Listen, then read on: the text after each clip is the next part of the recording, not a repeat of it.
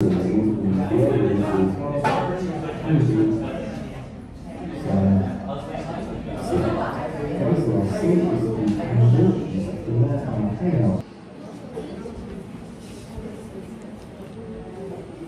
I've got to do the thumbnail. Okay, so. Good morning, everyone. Good morning, Mr. Khan. Sodium, or also known as Schmucker's Goober, apparently, according to this jar. Okay, we're going to pass it around. Okay, I want you to try and think, why is it stored in something that's very, very oily? Right. Oh, we got some hands up. Wait. Dissolves in water. It's reactive in the air. Reactive in the air. The oil restricts it, reacting with oxygen. Oil restricts it, reacting with oxygen. So it's the oxygen will corrode the sodium. That's Corrosion. the first thing. Plus there's water in the air, and we're going to see that why that's not. Ah, right. Well, the good news is that all of you are correct.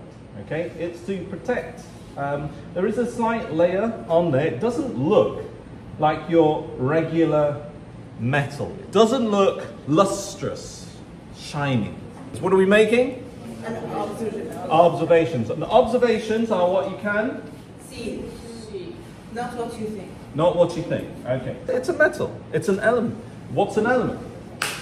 A substance. A pure substance. A type of atom. A type of atom.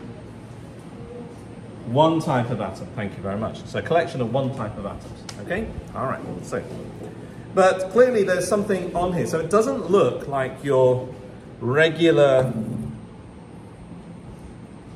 metal. It doesn't. It looks like brie. You like cheese? I like cheese. So you've got something in common. You both like cheese? I love cheese. We both got something in common. I love cheese. So I need to prove to you that it is a metal, correct? Yes?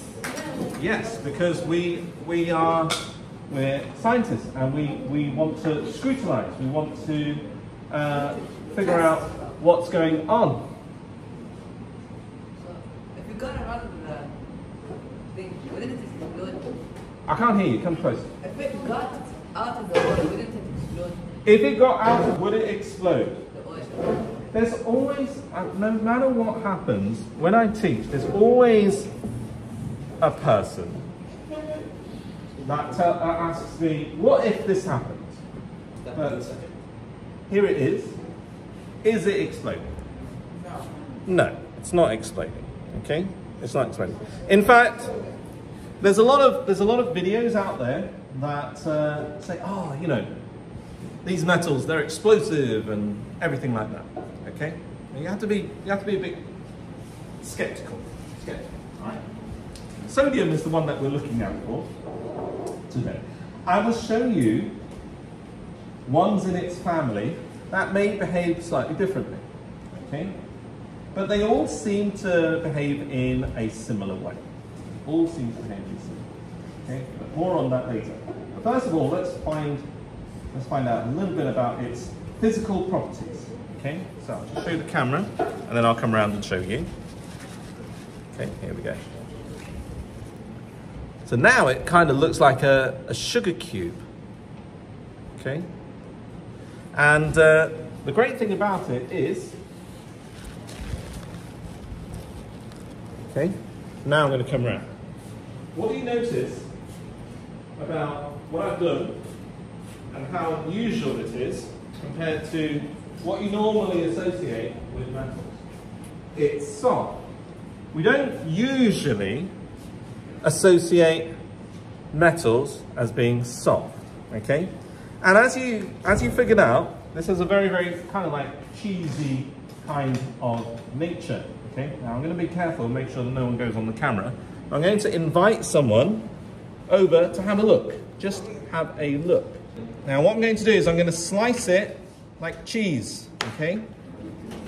But you have to be quick. You have to be quick. Right, okay, I'm going to slice it again. And I want you to tell me what you notice about the inside. Shiny. It's shiny, okay? So we do have a little bit of shine. Okay? There is a little bit of shine. But Jonathan, come here again.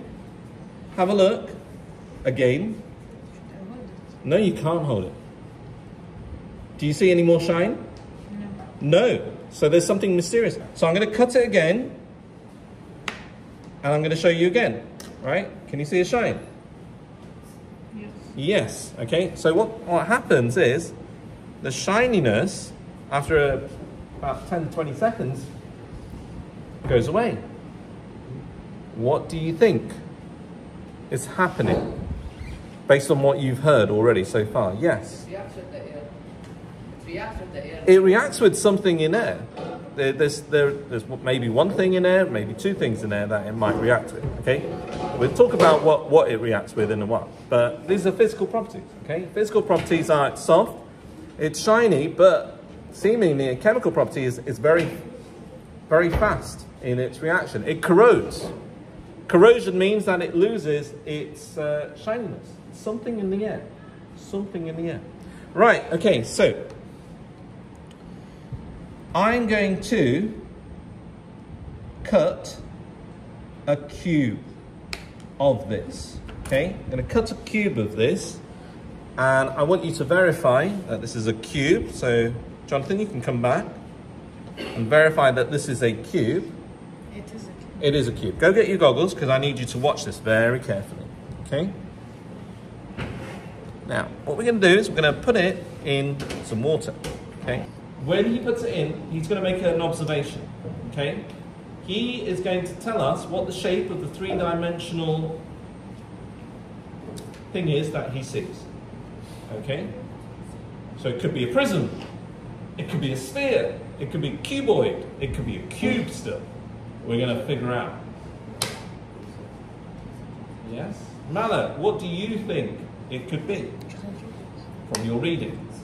A circle. Now a circle is a flat shape.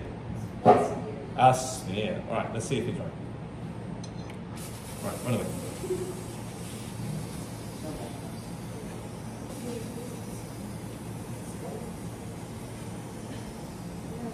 What can you hear?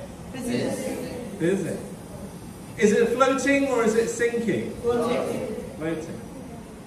What's the shape of the sodium? Spherical. Spherical. Must have not exploded electrons. No, there's no explosion. Why? Sodium doesn't react violently enough to cause an explosion. What can we see exploded? But it is definitely reactive. Now, Elise, what do metals do when they're in a circuit? Are they, go on then, conduct electricity? Right, so I've got a little light bulb here.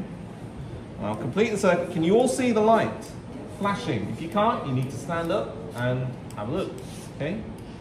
Right, so what I'm going to do is I'm going to connect one end to the sodium sample that I have left over here. And I'm going to connect the other end.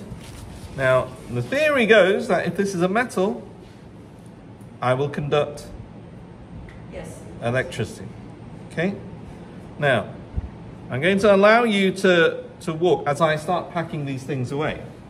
Now, that's a really, really good way of showing that you have a metal. Okay? It's definitely conducting. But come round. Okay? All right. Ustaz, can I have a picture? Can you what? Can I go under the camera? No, you can't. Why? You need your own channel. I'm just asking, like, if like human contact. You put your finger in it, your muscles will dissolve in the strong alkali. That is insane. I think this might be dangerous for some reason. It's incredibly dangerous for you. That's why only trained professionals can do it. Nice. And what am I? A trained I'm a professional. professional.